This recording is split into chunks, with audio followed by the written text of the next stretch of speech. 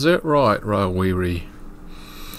Isn't, in fact, Aotearoa the number one te reo word in common use that has been mangled and bastardised?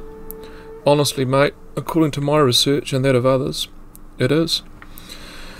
But before we get into the history of the word Aotearoa and the debate as to whether to include it on par with the term New Zealand, it is pertinent, one thinks, to first take a look at the larger external overview on the subject. Look at other countries who have changed their names in order to get a bit of guidance within other domains that have successfully transited from old to new, combined old and new, and in between. The list of countries that have changed their names within living memory is rather considerable. It's not at all an unusual occurrence to adopt traditional names and drop colonial ones, particularly in parcel with independence. Here are a few examples. Burma became Myanmar in 1989. That name means the strong. Belize was known as British Honduras until independence in 1981. The Mayan term Belize translates roughly as muddy waters. A year prior and closer to home, the New Hebrides also became independent and renamed itself Vanuatu. The new name we know today is the Melanesian term for our land forever. 1972 was when Ceylon became Sri Lanka, resplendent island. 71 saw East Pakistan become Bangladesh, the land of the Bengal. Zimbabwe translates as House of Stone. Thailand, the land of the three. By now you get the picture. The new name represents the universal embodiment of the country, their diverse cultures, religions and geographic regions. A task made harder in, say, a place like Myanmar with 8 different ethnic groups, or Vanuatu with 13 major islands and over 100 local dialects. Underlying this delicate decision-making process was the need to be inclusive, the complete opposite to the name proposed for New Zealand. You would be hard pushed to find a less inclusive name for a country than naming it after the second to largest island. From my research on this, it's not even debatable. Historically, Aotearoa means the North Island. Nor am I alone asserting this. I am in illustrious company.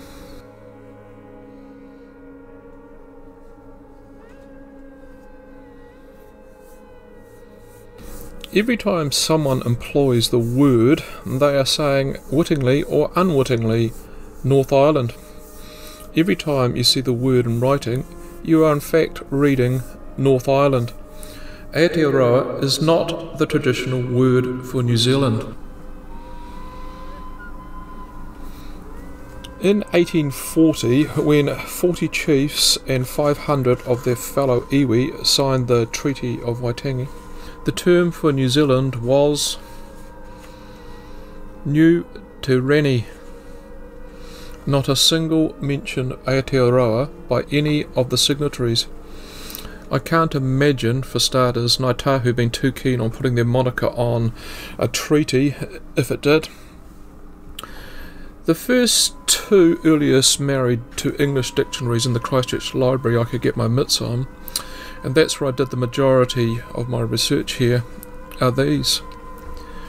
A 60-something-year-old reprint of the William Williams from 1844, and that was the first Maori dictionary to English, full stop, which doesn't even have a listing for the word. And the next was an original Colenso from 1898, which states what I am asserting. Aotearoa equals North Island.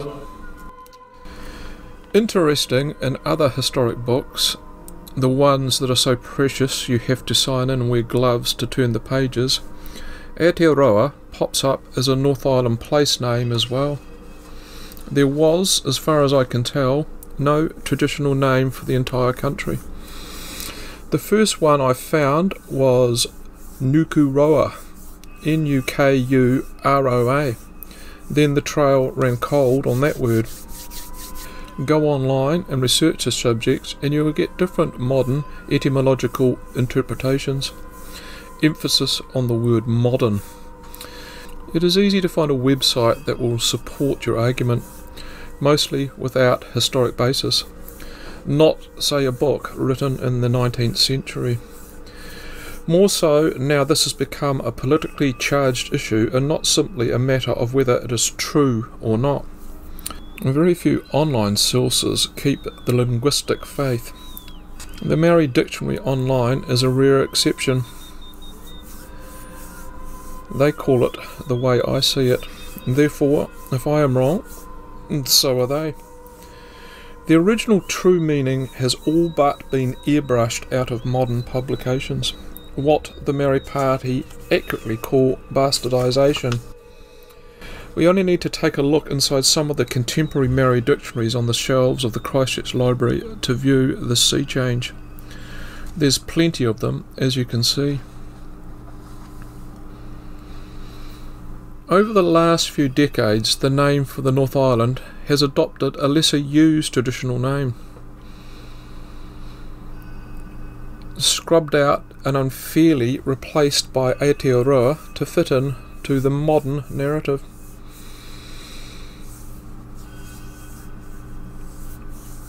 Yet the traditional names for the South Island, Stewart and the Chathams, have been left untouched.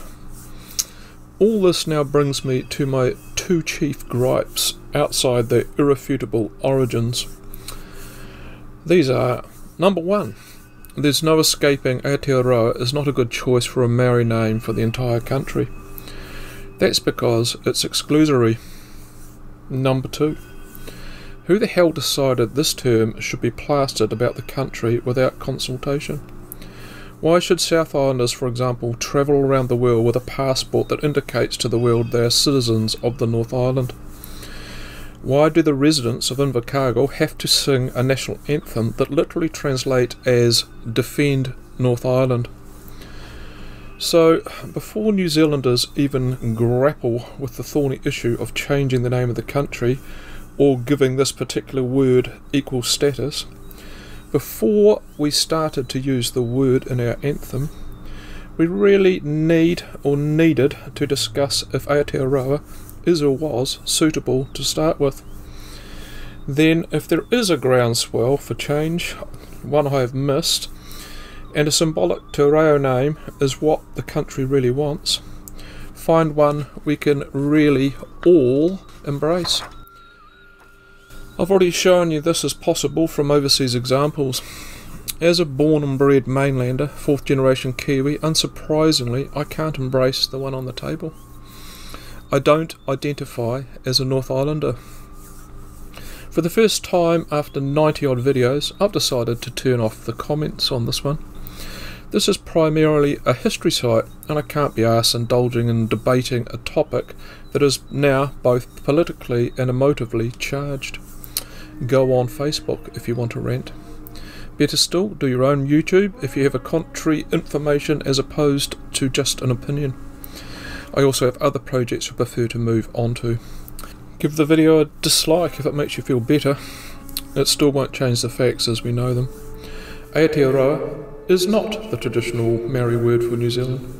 Aotearoa equals North Island, and Aotearoa is a divisive choice. Oh yeah, last and not least, and before I forget, were you aware that at one stage Australia was called New Zealand? No bull. Tika, which means true in te reo. A link to my video on that subject is in the description. Mihi mihi to my subscribers, haere rā, and I will spot you next time.